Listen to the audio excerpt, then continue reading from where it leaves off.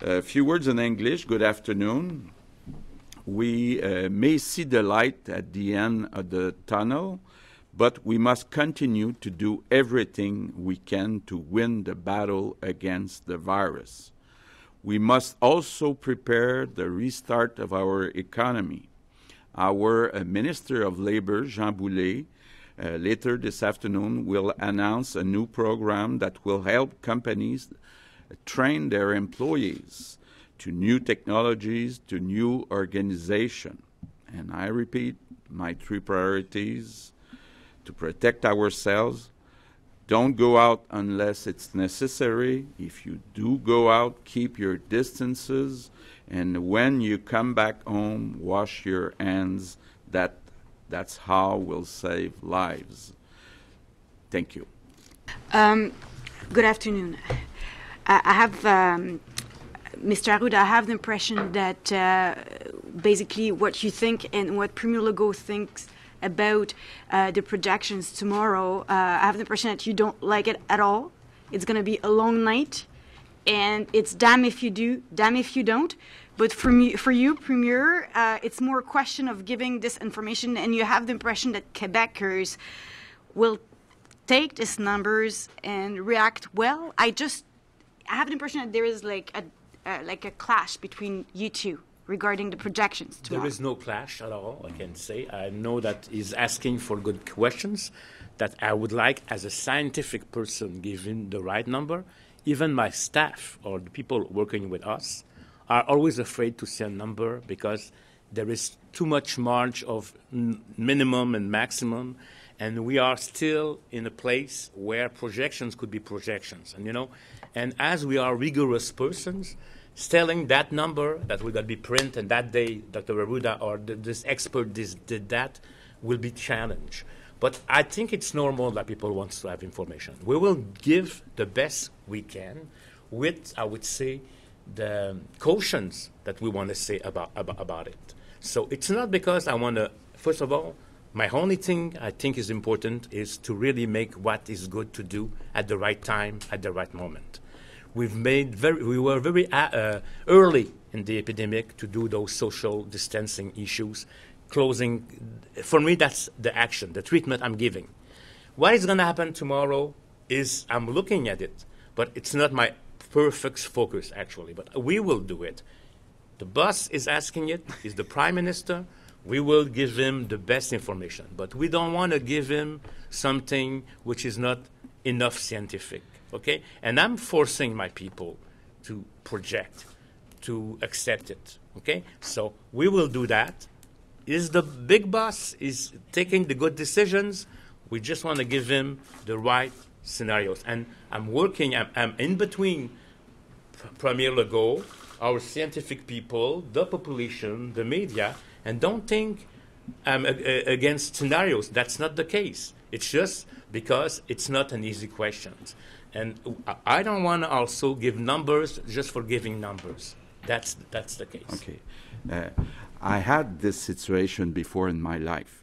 When I was president of Air Transat, preparing budget for the next year, I used to have this kind of answer saying, hey, how do you want me to have a forecast for the next 12 months about our revenues or about our expenses?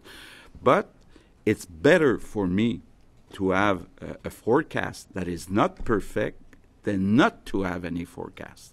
But I can understand that it's not easy for Dr. Arruda and his team to commit on different scenarios, not knowing perfectly what will happen in the next few weeks. So I can understand. But I think my job as a Premier of Quebec, if we want to be prepared for the worst scenario, we need to know where it can go in the next weeks and months. Second question.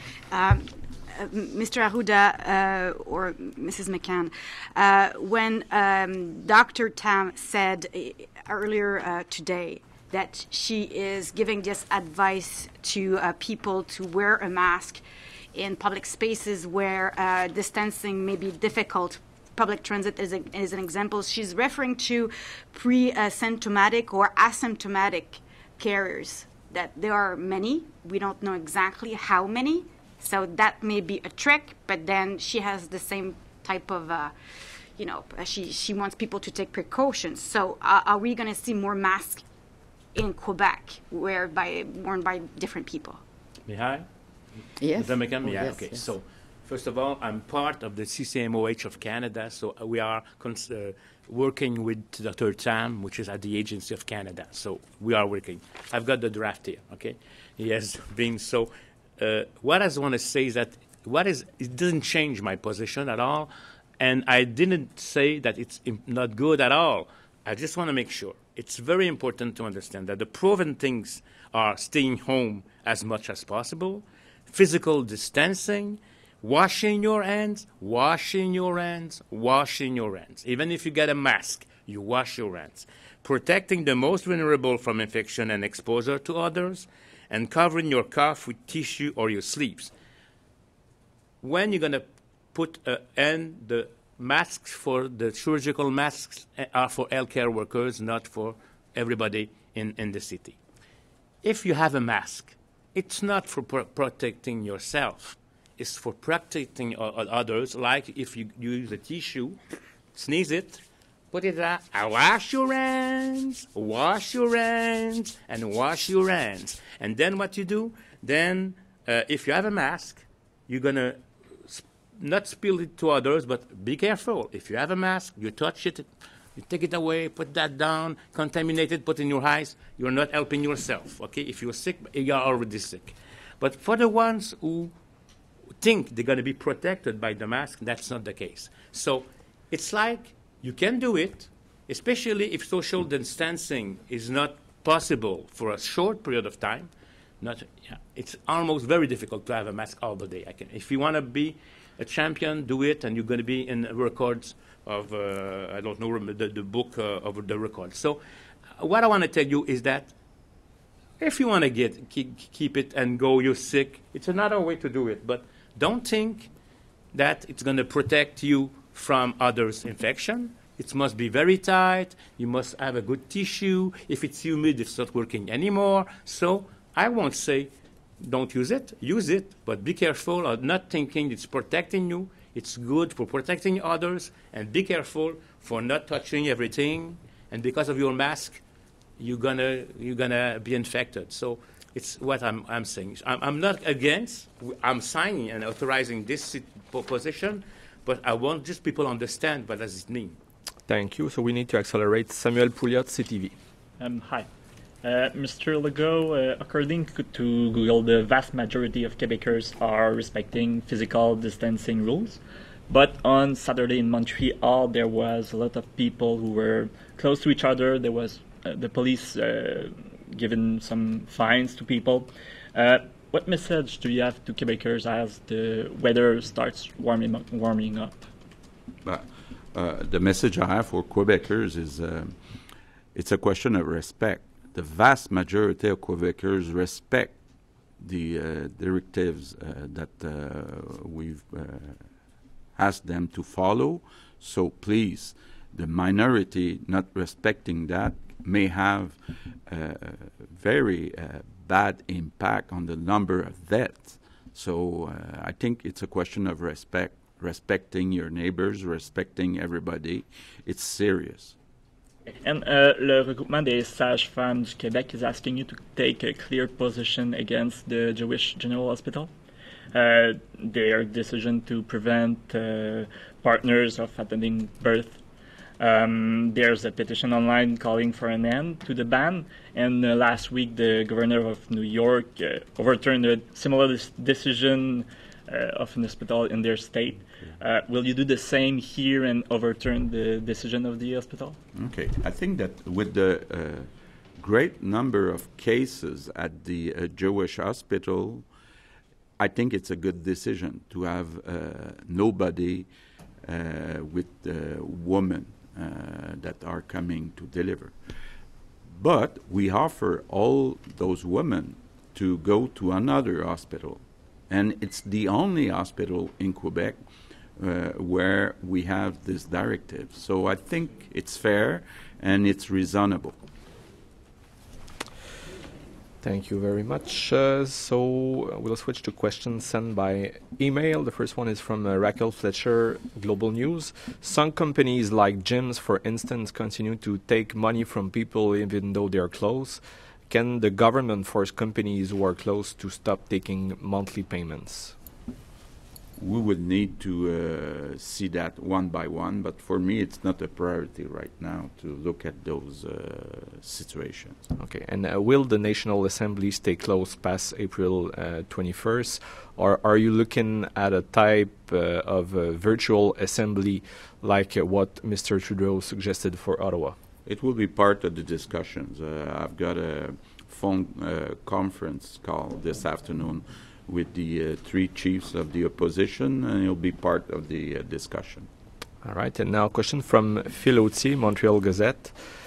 We are getting calls from families with parents in CHSLD who wants to move a parent or grandparent out of the center. Under the rules, they will lose their rooms.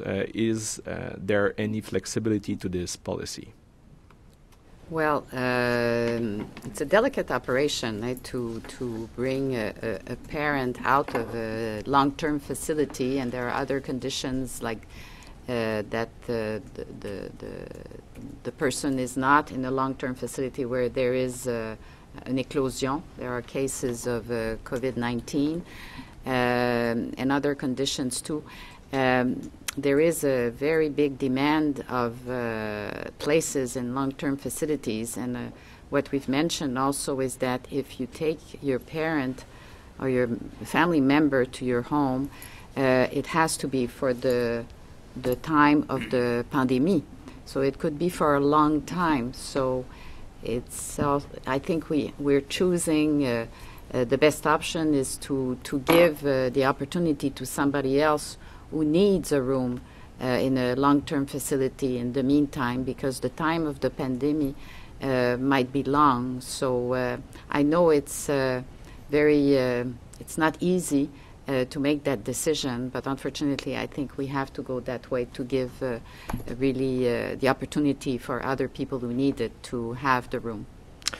Thank you. And again, I think you already answered, but concerning the Jewish General Hospital, just to make it clear, you're not planning are you planning to review this policy or extend it to other hospitals to make the policy universal for all concerning women that are upset with the no partner rule in the maternity ward? Well, I think we need, as the Prime Minister said, we need to be very clear that this is only at the Jewish General Hospital. So in all the rest of Quebec, in all the other hospitals, people can be accompanied by the partner or somebody else, of course, under conditions that they're not symptomatic, they haven't been in contact with somebody who is symptomatic.